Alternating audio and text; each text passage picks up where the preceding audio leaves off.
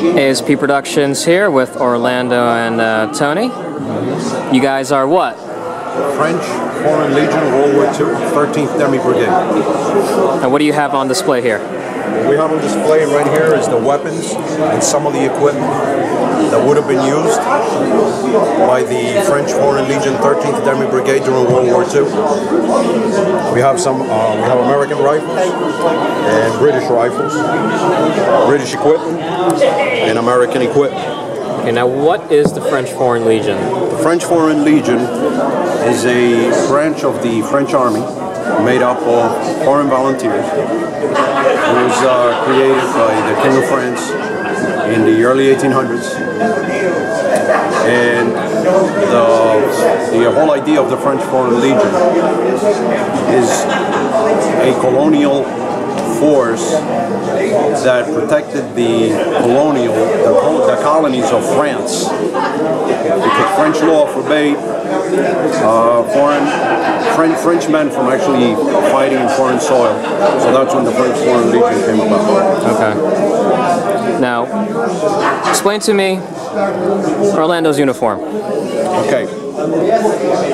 His uniform, right here, so you get a better idea of what we're talking about. In 1940, France was occupied by the Germans. So the French Foreign Legion, which was in the French colonies of Indochina and other parts of the world, could not be supplied anymore because now France was under the German occupation.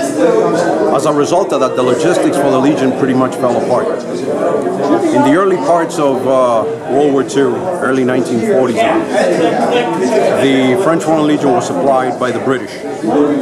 Later on in the war, it was supplied by the Americans. So Legionnaires became an amalgamation of British and American equipment. His kit, as you can see from the boots, that would be the way a Legionnaire in World War II would have been kitted out with a mix of British and American equipment. His boots are American.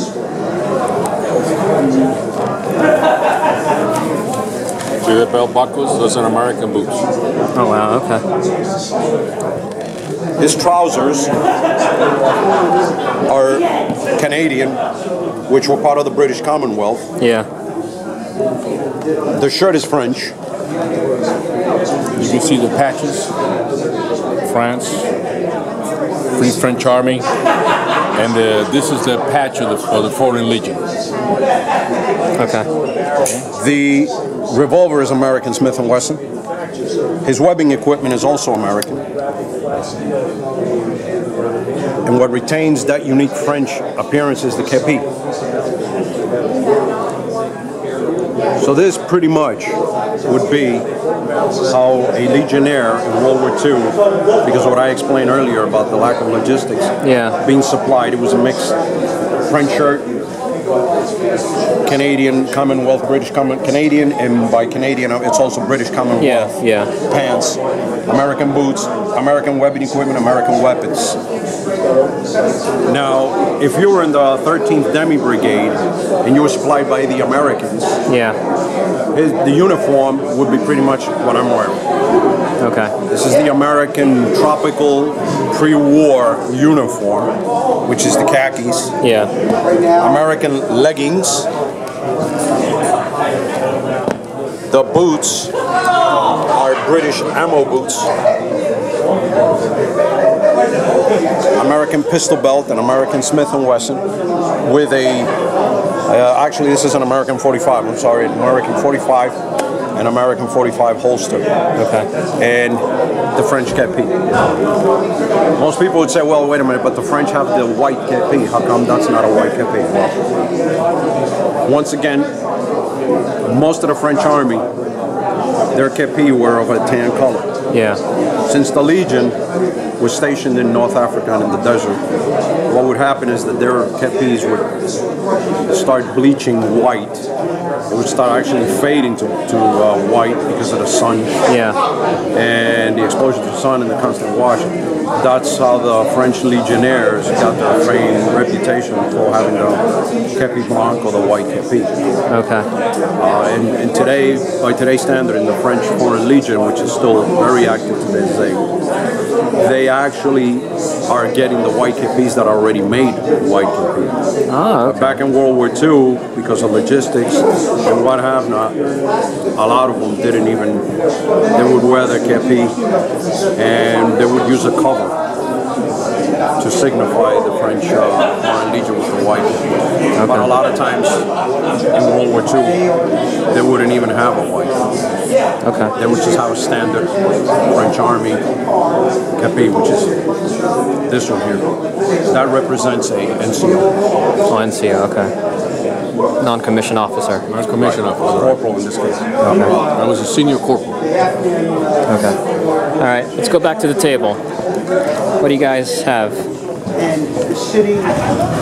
This is a holster for a Smith & Wesson Revolver 38. That's also another holster. Could either be a French or American made. It's a standard leather holster. Mm-hmm. This one here is British webbing equipment for a revolver. Mostly British Webley, but in this case it could have served to carry an American Smith & Wesson revolver. Mm-hmm. American grenades. Now what's this here? The beret. This is a beret of the Cross of Laurent, which was a symbol of the Free French Forces. Okay. And if you look at our uniform, you will see also this particular patch signifies the 1st Free French Division. The 13th Demi Brigade was a part of the 1st Free French Division. And it's the same thing on yours? Yes, over here in my pocket. Okay. We have the France. We have this patch. This patch. This simplifies the Union, the Legion. I'm sorry, the French Foreign Legion. Yes. This is the symbol of the Legion, which is the grenade. Right. Okay. Now Orlando, what's in front of me? Okay, there's 3 rifles here. Number 1, we have the British Enfield number 4, okay, along with its bayonet, caliber .303. Okay. Second rifle is the Enfield P17 and .3006, okay, along with its bayonet. Third rifle is the Springfield 03 and .3006, along with its bayonet. As you can see, there's 3 different rifles. Oh yeah. They were issued to the French Army, British and American equipment. Mm-hmm. So you have the 3 weapons that we used. Well, you could say more British, and then British, American, and then American. No, British, American, American. Yeah. This is American rifle. The P17 Enfield, it was called. This rifle was used in World War I and in World War II. First by the American Army, mm-hmm, and then when the war started, we had a lot of them, so we gave it to the Allies. Yeah. Okay. Now, if I may also add, we don't have it here on display on the table, but I want to make a point. Yes, the French Foreign Legion used British and American weapons, absolutely, because of the logistics I explained before. Yeah. Let us not forget, a lot of French units were still using the Mas 36, which was the standard French infantry rifle. We don't have one on display, but the Mas 36 was also used by Free French forces, mostly the 13th Demi Brigade of the Foreign Legion. Again, logistics played an important part in that, in getting the acquisition of ammunition for that rifle. Yeah. So a French unit could have been armed with the Mas 36. Lack of ammunition would have definitely forced them to either adopt a British or an American weapon, because of the lack of obtaining ammunition for the French rifle. Once again, because of France being occupied by the Nazis. Yeah. Revolvers. This is a 1917 Smith & Wesson, which was used in World War I, World War II. These revolvers here, they're called the Victory models. They're from World War II, and they were given to the American forces or our allies, and they were issued to them as revolvers. 38 special. The victory models. The victory models, yes. There's 4-inch and 5-inch barrels. This one has parkerization. Yes. And this one is bluing. You could say. You know, the wear and tear, and it, you know, kind of wears it out. Okay. You know. Well, this was originally parkerized then, Yeah, correct? right. Oh, okay. But like you said, wear and tear and the stuff, you know, in years of use, so you figure how it looks, you know. Beautiful revolvers. Okay. What's over here? Okay, we have in here 2 British canteens and British leggings. We have fighting knife. This is an American fighting knife. An American fighting knife, just a simple American fighting knife. And this is an Italian army knife. Capture, you know, Legion did fight in Italy. because they fought in Italy and they fought in the desert. And the Italian army fought in the desert along with the African Corps. So, you know, a knife that was taken from an Italian soldier, you know. We have a field cap. That's a little netting sweater, British. A hat, GI hat. An American helmet and a British helmet. American leggings. Like I said, here we have British leggings. Here we have American leggings. The unit was, you know, mix and matching. They were equipped. They were fully equipped, but the units had American equipment and British equipment. Yeah. The equipment was good. There was no problem with the equipment. It's just that some guys had a British equipment and Some guys had American, yeah. It's just, you know, they were equipped. Yeah. Over here we have the French flag, of course, and books that deal with the French Legion, 1914 to 45, 1945, today, and this goes over here, up to today. Algeria, this is French Indochina, you know, different years. And this is a POW MIA flag, which it belongs here. It belongs here. That's the French flag. What I'm wearing right now was another unique piece of clothing that distinguished the Legionnaire, which was the scarf, the desert scarf.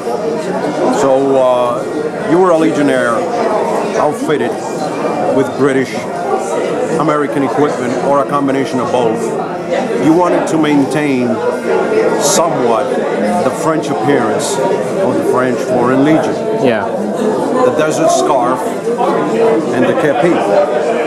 A lot of times would be the only 2 items that would distinguish a Legionnaire from other Allied troops. Okay. Since they're wearing mostly American uniforms and American equipment, they wanted to still maintain their French appearance and sense of esprit de corps by either the kepi or the French scarf, desert scarf. The Legionnaire was a proud man, and he always wanted to be known as a Legionnaire. You know, so the kepi, you know, that was always, they kept that. That was their you know, we Legionnaires. You know, Legionnaires said that the Legion is our home. Yeah. Always the Legion. Fantastic. Their motto is Legio Patria Nostra. Translated means the Legion is our homeland. 150 nationalities represented in the French Foreign Legion. Oh, nice.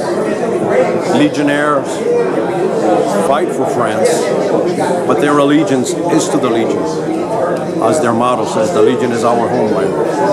Their esprit de corps is very high, and their sense of brotherhood to each other is incredible. They fight and they die as Legionnaires. Very proud. And they have a right to be. The Foreign Legion is considered one of the best light infantries in the world. They have earned that title through blood and sacrifice. Yeah. Okay. All right, Tony Orlando. Thank you so much. Okay, you take care.